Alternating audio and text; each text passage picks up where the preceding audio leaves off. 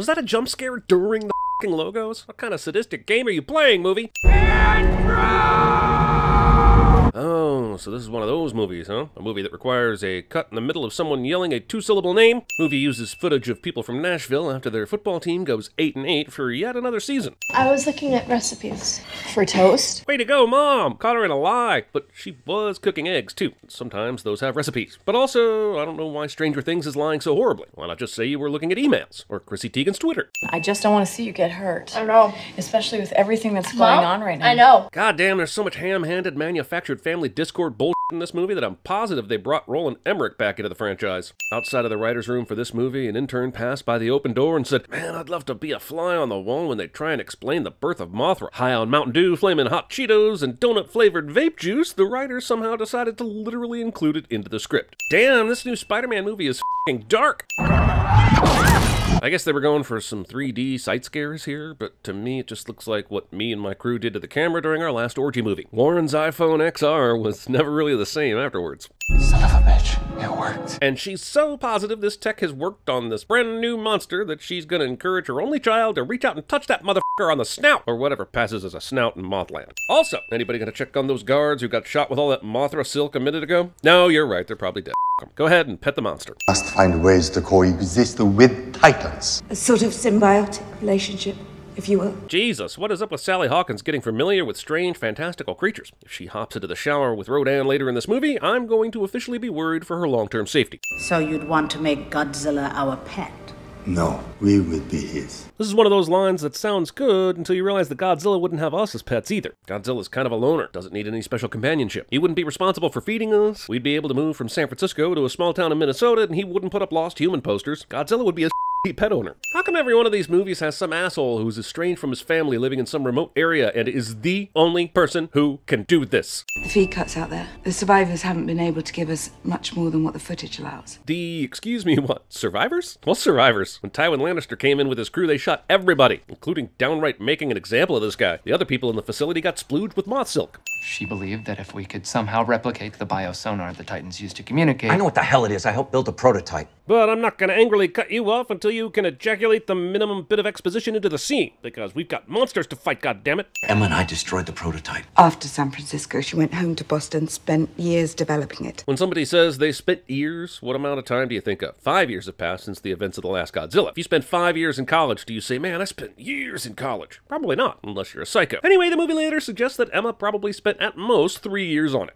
Emma always said, no one knew the Olga better than you. It shouldn't even exist. You guys, we're out in the middle of f***ing nowhere in Colorado, so why are we all whispering? When was the last time you spoke to Emma? About 3 years ago, after San Francisco. We went back home to Boston. But when Vivian told you that story about how Emma rebuilt the Orca, you looked like you had no idea that she had gone back to Boston. But you apparently were there with her for 2 years. It's pretty unbelievable that Vivian knew the story of your separation and Emma's move to Boston, but somehow didn't know that you were with her during some of that stretch. But if you can identify those frequencies, we'll be able to track the Orca and find Emma and Madison. Because, I suppose, the Orca is constantly powered up and transmitting frequencies? Codename Mothra escaped, only to cocoon itself later under a nearby waterfall. Hey man, who doesn't like a good 45-foot shower after you woke up from a long nap? Pharmaceuticals, bioweapons. Oh man, they dragged poor Bradley Whitford into this, didn't they?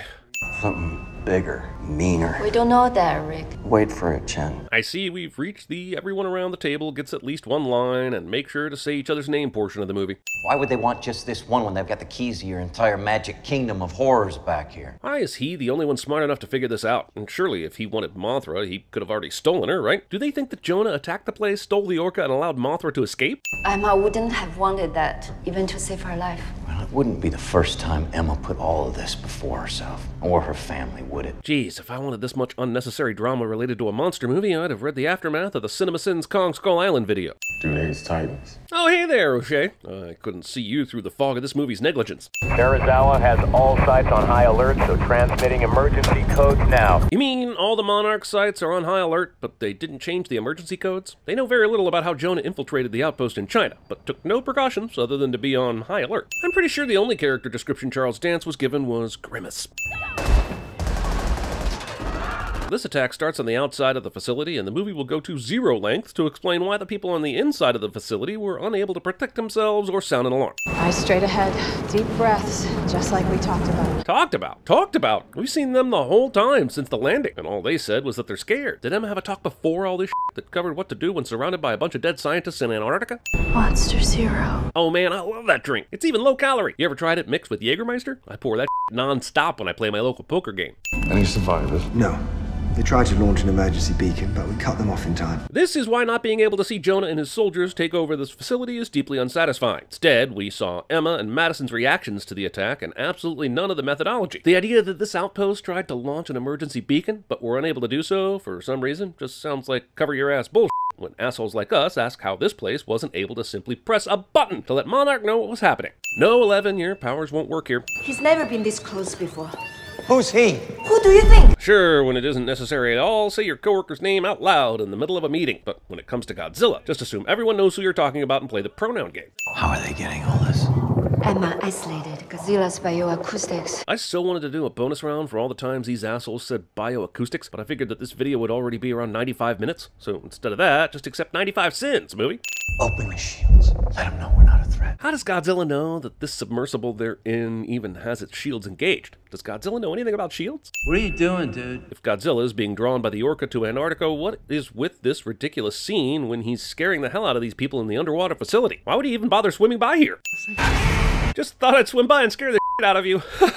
We have fun. Dr. Stanton, what's your projection? All paths have him landing in the same place, Antarctica. Okay, so all of Godzilla's track routes show that he's never been to Antarctica. So how does a computer say he's definitely going there, based on the available information? Especially since you assholes are in Bermuda. There's so many places he's been, according to this map, that Antarctica is a giant jump to conclusions. I've been scouring through thousands of years of myths and legends, but it's almost as if people were scared to even write about it. Including screenwriters circa 2019. We lost Godzilla. He dropped off the scan near Venezuela. That's how he moves around so fast, using these underwater tunnels like wormholes. But your computer was certain about Godzilla's path, and it didn't even take into account underwater wormhole tunnels. We're approaching the base. You mean the base in Antarctica? Then why the news about losing Godzilla around Venezuela, which is some 11,000 kilometers behind you? We're taking heavy load! Not heavy enough for me. Even after catching these guys by surprise and putting them in a bottleneck situation, the bad guys, for reasons unclear, allow them to escape. Hey guys, I'm getting an EKG reading.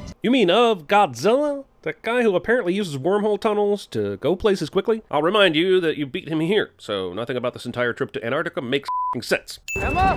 Ready? Yes, the first thing that you do when walking into an ambush site full of recently murdered bodies is immediately and loudly announce your presence. And yeah, motherfucker's a civilian and all, but he's also supposed to have half a brain, right? I do not have a shot. Repeat, I do not have a shot. Then move! You're blocked by a 3-inch piece of rebar.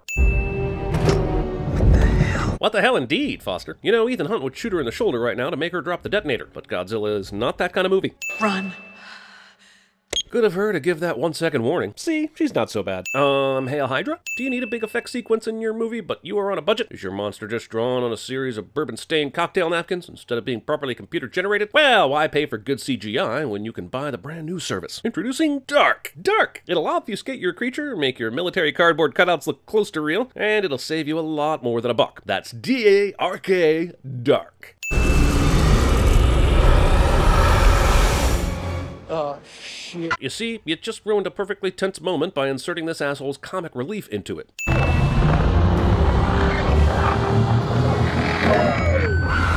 I guess this is the equivalent of Monster Zero Blue Balls. With all the staring these poor bastards had to do in this movie, I bet the Clear Eyes budget was as big as the monster budget. Oh sweet, it's Godzilla! Whew, just in time! This is a badass shot that the movie will forget when it comes to the action. I could have watched the entire fight from this perspective. Sure, you could throw in a few edits here and there to get us closer to the action, but maybe just take a breath and let us enjoy the full-frame spectacle just f***ing once. Godzilla, King of the Monsters' big fatal flaw, constantly cutting to the humans and their reactions rather than just showing the monster fight. There's some cool fights in this movie, but a great chunk of it occurs off-screen to focus on the humans that we clearly don't give a f*** about. Oh no, not that character. That character was all important when that character explained shit about the monsters and brought a real emotional... f*** it. Mark survives all of this. Also, how is Mark sweating this hard outside at night in Antarctica? It's as if she's trying to start a mass awakening. Well, it's just too bad that no one tried to warn you that that was gonna happen. He's right, but he doesn't really have anything to be pissed about. Instead of doing the stupid with Mothra where they hoped to find Jonah, they tried to follow Godzilla to Antarctica and did the exact thing they needed to do. They just didn't win. Nothing was up because they didn't follow his advice. They completely abandoned their earlier plans. Godzilla appears to be following the same path as Emma's Osprey, heading north over South America to here. We touch down there in 10 minutes. Either you just now told everyone where you were going, or there's no way you're 10 minutes away from this place near Mexico. Humans have been the dominant species for thousands of years, and look what's happened. Overpopulation, pollution, war. Wait, Emma's got this edited to be a visual aid in this speech? Has she seriously been working on a PowerPoint presentation about the scourge of humanity? The mass extinction we feared has already begun, and we are the cause. Antagonist does something really, really up because humans are a disease cliche. Also, I know Emma's supposed to be insane or something, but how does she account for the Titans that aren't doing anything about the human infection like Kong or Godzilla? Why would the Earth birth Kong on Skull Island of all places? Using the Orca, we will return to a natural order, a forgotten order where we coexisted in balance with the Titans. I never thought I'd say this about a brainless monster movie, but this is way too wordy. Over the last 60 years, Monarch has prepared bunkers around the world to save and restart civilization. Bunkers have been built to save and restart civilization in a disaster movie cliche. Leave her out of this. Why? You're the one who pulled her into it. Tywin would be so good at CinemaSins, man. I'm honestly starting to believe he's really the only person worth rooting for in this movie. I'm sorry. Is this supposed to do something to a purported fire demon? Especially one that just came out of a volcano laughing at the freezing temperatures of lava? Wow, I didn't realize I was going to be disappointed in the last few episodes of Game of Thrones all over again while watching this movie. Rodan and Monster Zero engage! Woohoo! Let's do— guys, we know they're gonna survive the crash. That plane contains all the heroes, except for that delightful scamp from Stranger Things. Show the fighting, goddammit! Mayday, this is Raptor 1 to Argo! This is Barnes' picture when he radios in? I'm not even mad, that's kinda hilarious. But seriously, it's still a sin, because I am a jealous and vengeful god. Thank you for giving us 9 more seconds of this fight. You're too kind. You've clearly outdone yourselves. I like how these kinds of movies always have to make the heroes act impulsively, so that they can seem like a hero at all costs. Why can't I just tell the guy in charge down here what he's thinking? Deusilla Ex Machina. He's gone. Awesome, and I'm sure he's actually as dead as T'Challa when he was pushed over the waterfall with an hour left in Black Panther. If I edited this shot into a Transformers movie, at least 98% of you would not be able to tell the difference. You're a monster. Yeah, but I give Vera Farmiga only about a 41% chance of winning a fight in the King of Monsters Battle Royale. Of course, I did fail statistics, so what do my professors know? Well, I think it has something to do with his goddamn head growing back. I've never seen anything like it. It violates everything we know about the natural order. In a stupid movie full of stupidisms, this may be the stupidest. Growing back stuff after it gets cut off? Lizards, spiders, stone crabs? This character's a f***ing scientist, man. What did they call him? Ghidorah, the one who's many. What? She said gonorrhea. Yeah, that sounds exactly like gonorrhea, face. You'd fit in swell at Kappa Sigma. Jokes like that make you a legacy member. Moscow, London, Washington, D.C. It's not as catchy as the original, but I'll take any version of Huey Lewis's Heart of Rock and Roll that I can get. Their behavior is not random or erratic. If I may, sir. Yeah, let me explain it, Eileen. I'm whiter and maler. Ghidorah and Godzilla's rivalry was ancient and unique. I'd pay double to see that movie instead of this one. Let's broadcast the Orca from Fenway. It's just a few miles from here. This movie goes further out of its way to set an action finale at Fenway Park than the town. This iPad tells its users, you want to know if it's AM or PM? F you. You want to know the date? Eat it. Like, go find my daughter. How? Where are you gonna go? It's the only thing I got left, Sam. Wait, Mark's plan is to seriously commandeer a super valuable plane and pilot just for himself during a time of global crisis in the faint hope of accidentally-ing himself into finding 11? Holy the TriStar logo is about to kill Kyle Chandler. In the words of Mark Wahlberg, we've got to do something! Mothra, queen of the monsters. Whoa, whoa, whoa there. Mothra was just born, so ease up a little on the official titles until she hits the prime of her career. You didn't see Nicki Minaj crowned as the queen of rap just after her verse on Kanye's Monster dropped. So her and Godzilla, they got a thing going on? The movie seems to think the answer is yes, in a symbiotic kind of way. But if that's the case, why was Mothra in a pupal stage when she was at the Monarch outpost? She had to form a cocoon to become the awesome monster she is. So is this actually Mothra's kid? Or is there some weird backwards metamorphosis when Mothra goes into hibernation? So this plan is what you would call a long shot. right? Yeah, that plan is to blow up nukes to revive Godzilla, which doesn't seem to be the way nuclear energy actually works, but even if it does, isn't Godzilla an ancient predator who rose millions of years before nuclear energy was created, according to these new movies? They want to bring Godzilla back from the dead. Barnes recites the unfortunate result of a discussion between powerful producers in 1996. Also, you know, if this part of the movie were the build-up to the final battle between Godzilla and the three amigos, it may have been a serviceable creature feature, but this is only the first part of the plan to get everyone together, and so there's gonna be a whole lot more rain and staring and punching and CGI and rain and staring and punching. These moments of crisis are also potential moments of faith. God damn it, movie, can we just speak in a normal voice? It's either whispers or screaming. There are other vocal registers. Status of the ship! Some sort of vortex got. Let me get this straight. They had no idea where Godzilla went because none of their instruments told them where he was. They assumed Mothra was acting as some sort of Godzilla detector, so they pointed their sub into the water underneath her. But then... The inertial says we're 600 miles from departure. So that leaves the movie to luckbox these assholes into a previously undiscovered vortex that just happens to take them exactly where Godzilla is, 600 miles away from their departure point. I know they're all supposed to be on the same side down here, but also this is the most important instrument in all of existence right now, and they're leaving that unattended? Why is it even in a spot where no one's at? That should be front and center at all times. Hang on, you can just walk the hell out of a super secret Monarch survival bunker? There's not even a bell on the door or anything? It's like the whole sky's alive. That's because it is. Okay, it's not as bad as Halle Berry's Toad quote from X-Men, but this is up there in the dumbest movie quotes I've ever heard.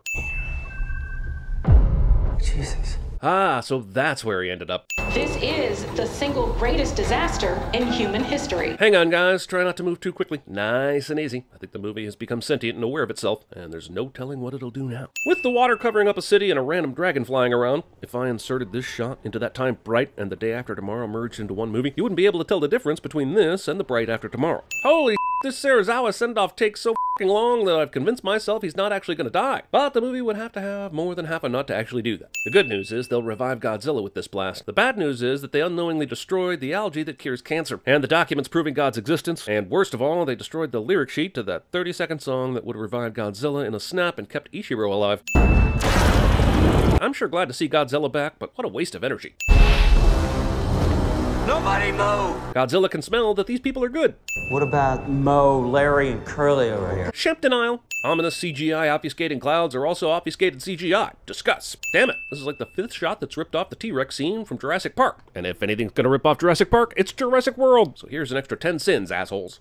Okay, so Madison's gonna survive this because she's going to be one step ahead of Monster Zero's attack. But does something seem weird to you about the way this lightning attack is working? Why isn't it slicing through as 1 to 3 continuous beams? And why weren't the heads working together like they always have? Instead, it seems like Monster Zero is shooting once, then stopping, then aiming and shooting again, and so on. Deuzilla ex machina capitulum duo. Man, this is gonna add new meaning to hitting a ball over the green monster at Fenway. Alright, time for the climactic battle. Glad I'll finally be able to see motherfucker. Has he been working out? You kidding me?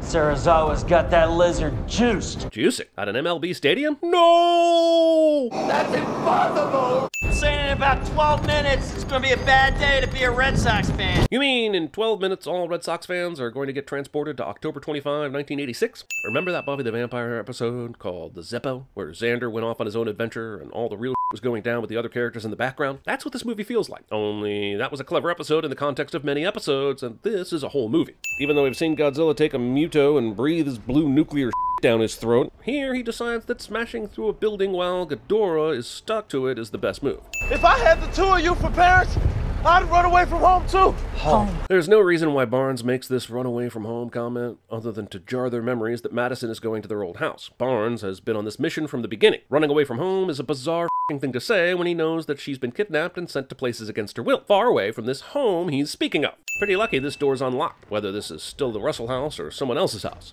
Godzilla's radiation's reaching critical mass. 6 minutes until he blows. Well, I've been watching this movie for 109 minutes, and trust me, he already blows.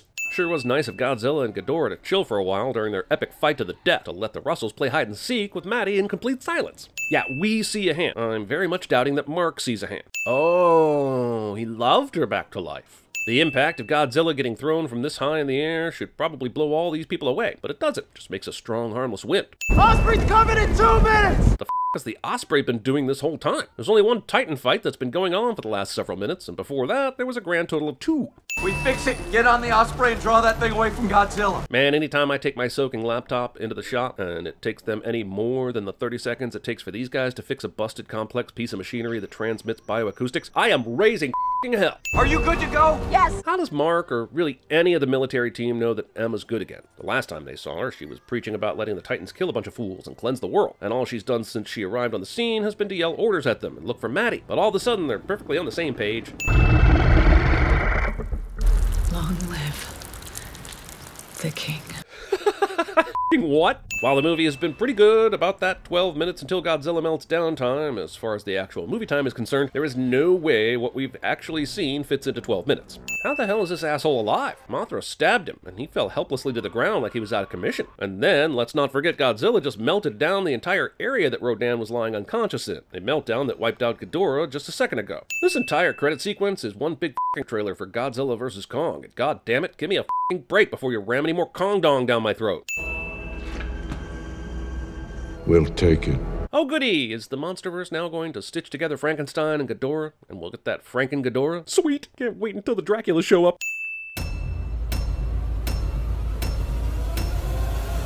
If this gonna be that kind of party, I'm gonna stick my in the mashed potatoes.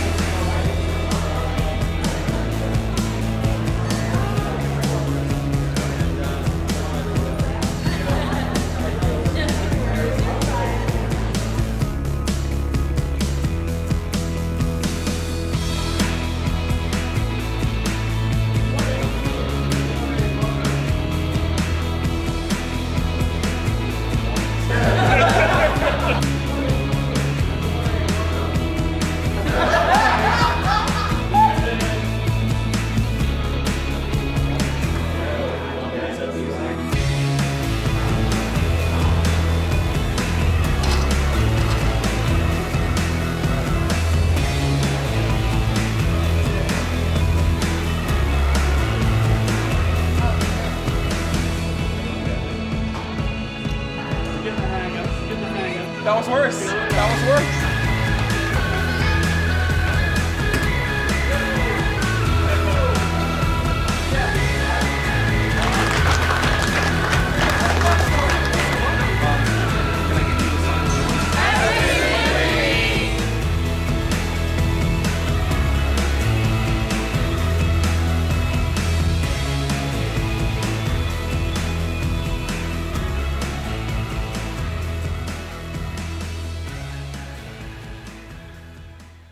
You're an animal! Yes, there we go, you're a tiger! You're Tony the Tiger! You're great! Very good. And I'm spent. Barnes, contact the Argo. Yes, ma'am. Nice dissolve.